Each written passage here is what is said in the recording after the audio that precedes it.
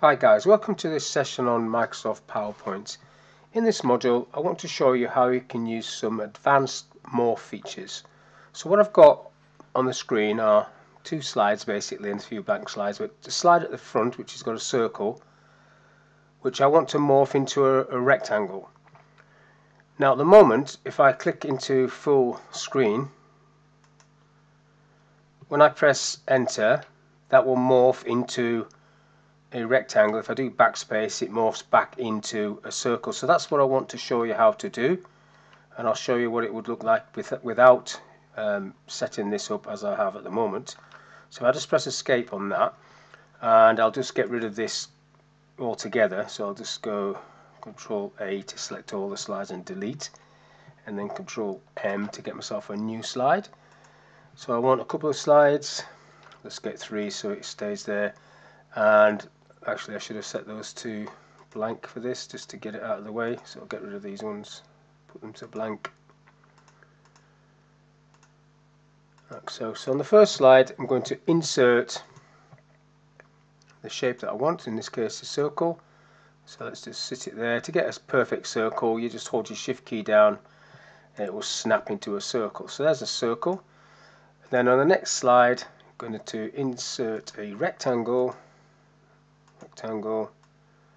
like so. So I want to morph this in. So normally you would just click onto the slide, go to transitions and select morph, and then if I put that into full screen, go onto the first screen first off. So circle, it just appears as a rectangle, there's no morph going on there. What you have to do is start on the top one. I've activated the selection pane, so that is on the home tab, and then you've got select, and then you can activate the selection pane there.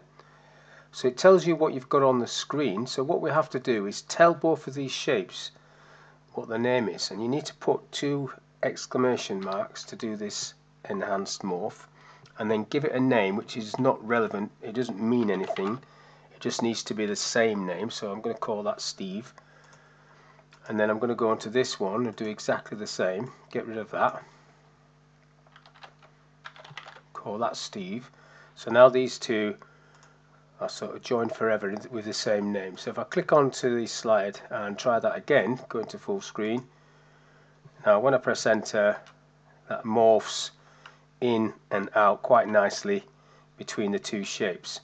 So that's how you can do what's called an enhanced morph, by giving them a name so they both have the same name.